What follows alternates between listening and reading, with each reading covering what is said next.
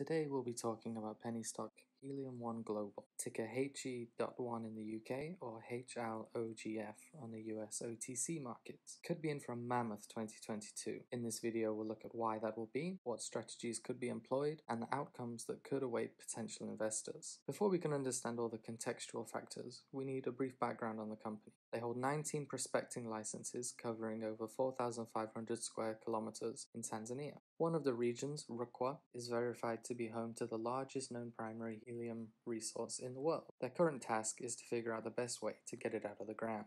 Research currently defines the unrisked recoverable helium resource at around 138 billion cubic feet. This compares to current global use of around 6.2 billion annually. With current production at a similar level, obviously they cannot extract it all at once, and in their current writings they speculate at a first operational milestone of just over 5% of this annual demand. Now you may be wondering, helium? World population may be increasing, but I don't think we'll need quite so many birthday party balloons to make that such an important factor, right?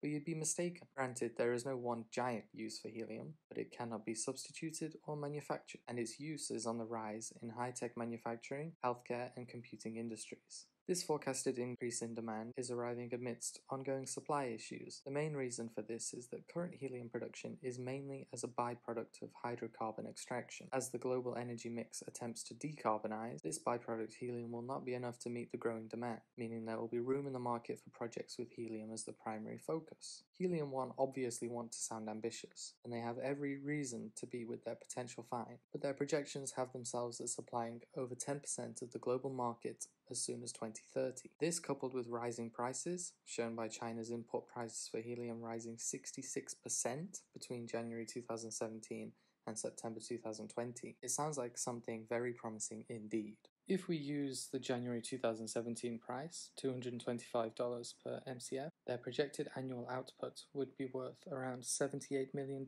annually. If we use the price a bit below the September 2020 price, $350 per MCF, it will be worth $122 million annually. Obviously the price has many factors, but with such a large stockpile of helium, if they could ever bring the project online, it would be a cash-providing asset for a very long time. Even if price and demand don't rise as anticipated, it would still be a huge revenue stream. Before we look at a few potential drawbacks, it's important we look at price history on the stock. Obviously, as an exploration stage penny stock, it's quite cheap per share, trading around 7 pence, for a total market cap of around 43 million British pounds. Even if they cannot economically retrieve all of their suspected helium, the potential value of what they have easily eclipses that figure. The share price is at the same level they started out at around 1 year ago after their IPO, and we can see how the price developed through their debut drilling campaign last summer. As news on their project started to come out, the price rocketed and was eventually pushing the high 20s, as investors eagerly awaited the imminent news of a globally significant, commercially viable discovery. Except the news never came. As you can see, in August there was a collapse in the price when news broke that drilling activity had concluded for the year, with no viable discovery confirmed. The reports releasing the results all sounded promising, but in the end one sentence was enough to confirm investors' fears. Drilling was unable to continue in the next phase until next summer, when favourable weather conditions will return. One of the main reasons for their lack of progress was down to the drill used for the task. They have already stated plans to change their methods for next year's explorations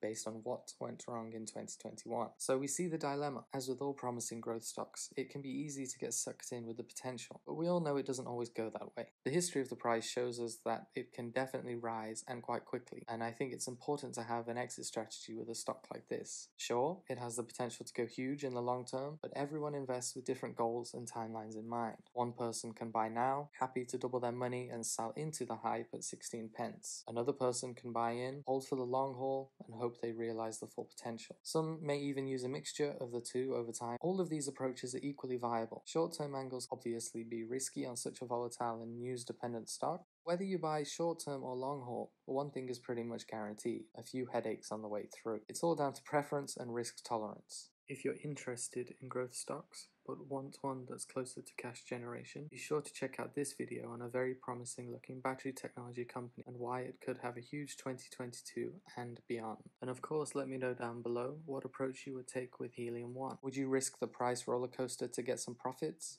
Or do you think this company has what it takes to be a multi-bagger long term? So of course we have to touch upon some drawbacks. First and foremost is the fact that they still need to have a successful exploration drilling season in 2022 before they can even make plans to turn operational. Some hesitancy after last year's failure is only natural, but with lessons learned from last year, hopefully they get the job done this time around. Even if the next drilling campaign is a success, they may need to secure further financing to take the project through to a production phase.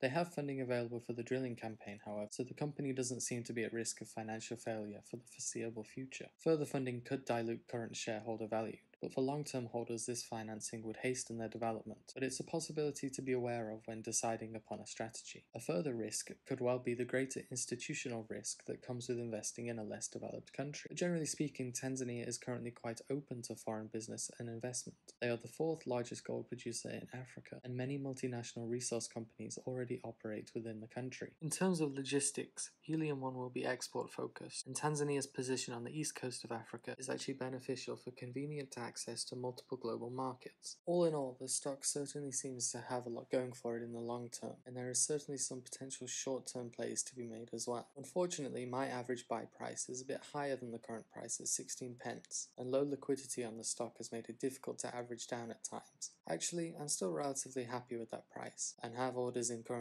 to try and bring that down if they will go through in time. I was looking at almost 100% returns at one point, but I didn't have an exit plan. I need to decide what my play is on this one before it heats up again. Let me know what you think down below. Thank you for watching.